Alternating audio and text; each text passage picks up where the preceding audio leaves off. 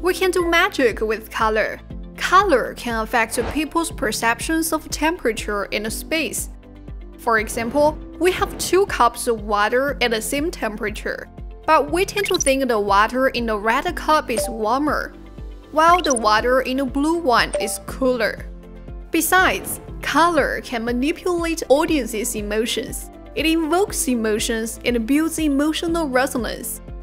In films and TV shows, 2 of the key functions of color are deepening narrative and creating emotions. In this tutorial, let's focus on how color helps tell a story.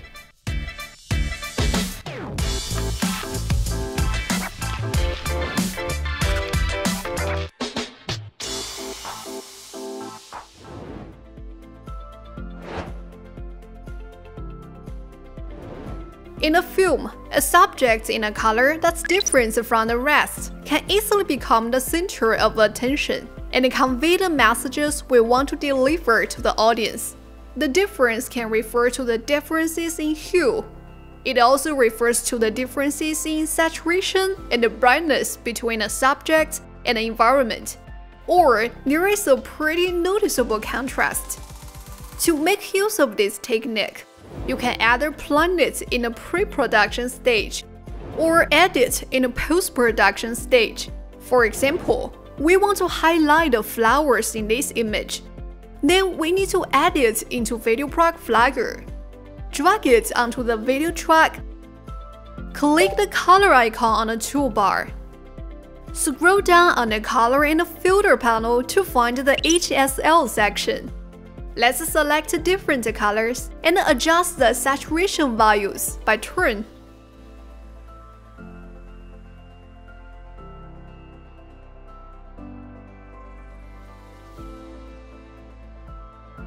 Finally, we can get this.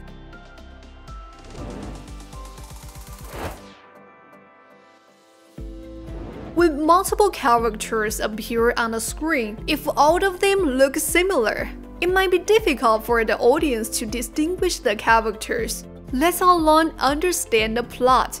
So in a film, we can find the director will match different styles and colors of clothing for different characters for helping the audience distinguish different characters. Furthermore, colors can help present the personalities of different characters. People who have watched Kill Bill should know this well. Uma Thurman's iconic yellow tracksuit has become a classic.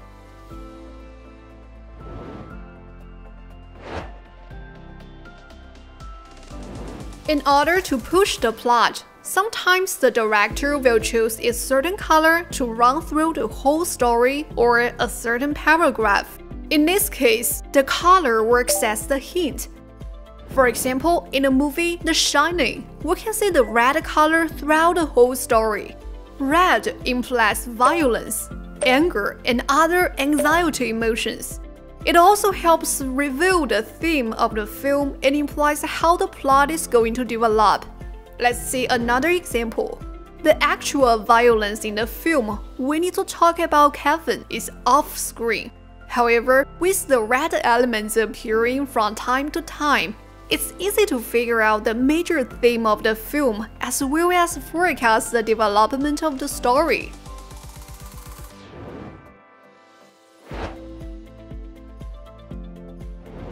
The light at dawn and dusk has a warm color, while the moonlight always looks cool.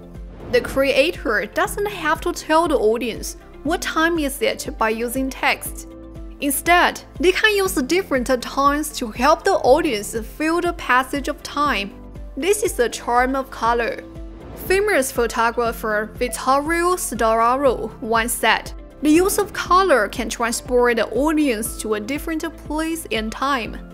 This is just as what he did in the film The Last Emperor. We can see he distinguished the life of Fu Yi in the memory and present by using different color tones. Cyan blue is used for representing the present. A warm tone of red or orange is used for showing the past. This can help the audience easily understand the development of the narrative. It also makes the film more artistic. In addition, in this film, there are different color palettes portraying different spaces. For example, the scenes in the prison are often in cold colors, while the scenes outside of the prison are often in warm colors.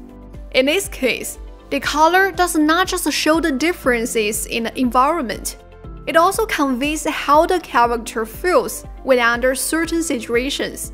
Thus, in the next tutorial, we'll focus on how to use color to create emotion. Alright, that's all for today. Be sure you subscribe to our channel so you'll get notified as soon as we post anything new. Hope you'll enjoy it. Bye!